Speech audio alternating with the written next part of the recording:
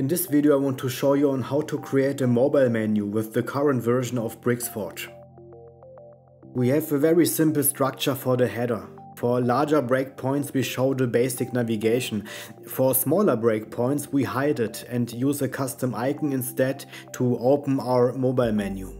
When resizing the browser we should see the following result.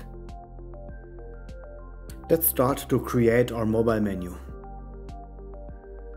First of all, we create a new section.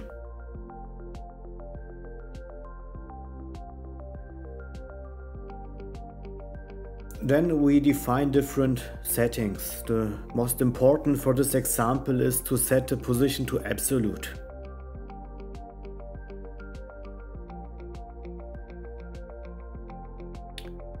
We can set a background color, white in this case. And other settings you can make according to your needs.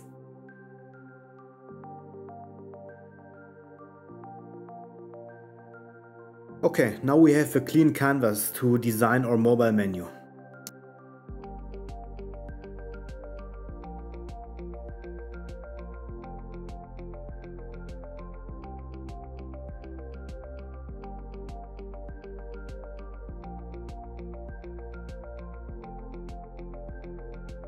Let's create the animation and the events for this menu. First of all, I need to set the display to none because by default we don't want to show this menu. And we also can set some default states for our animation. For my example, I set opacity to 0. Okay, we can open the Bricksforge panel. Let's create an animation. We create a new timeline. Set the trigger to custom because we want to open it later with an event.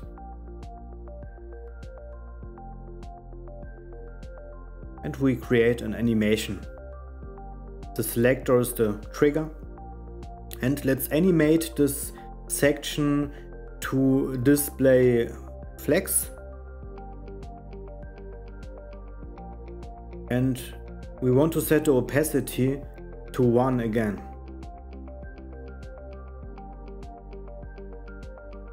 Let's check this. Okay, great. We also could play with the duration or define an ease value for this animation.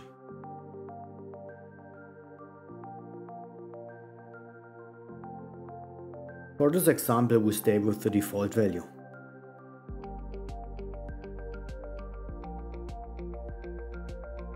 Okay, let's try to create an event to open our menu on click. So I create a new instance, choose the click event, and as trigger selector we choose the custom icon we created. Okay. We create a new action, in this case a GSAP animation, and I want to play an animation and I want to play the timeline mobile nav. That's we created before.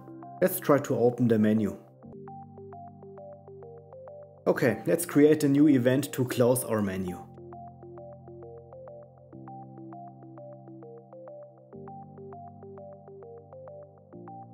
And we want to use this custom icon for this.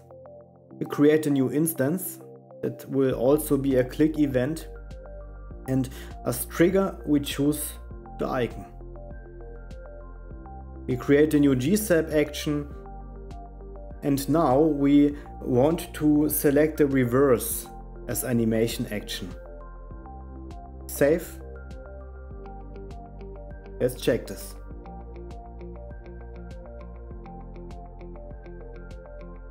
Yeah, looks good.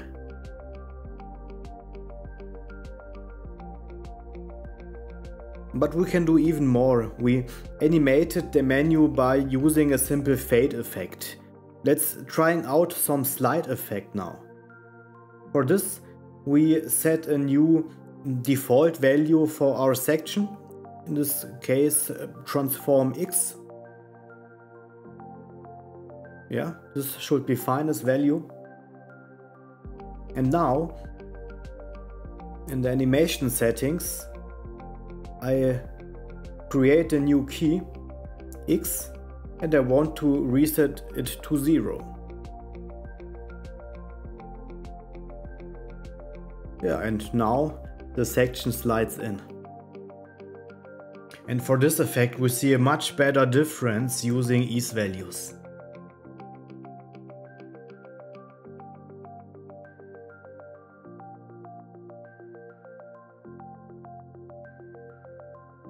Let's try it out in the browser. Yes. But we can do even more. Because we are using a timeline, we can also run complex animations. For example, we could animate elements inside this menu after the menu appears.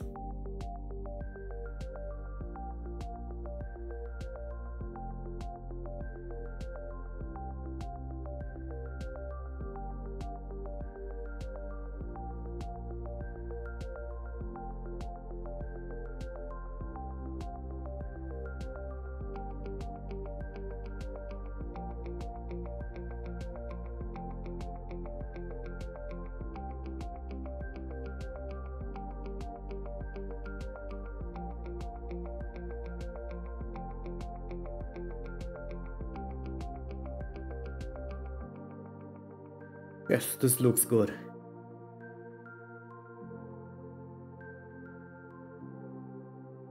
Let's check it in the browser.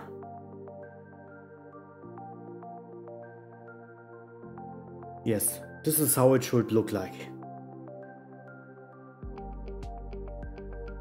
Yeah, that was a very simple example. There is much more possible.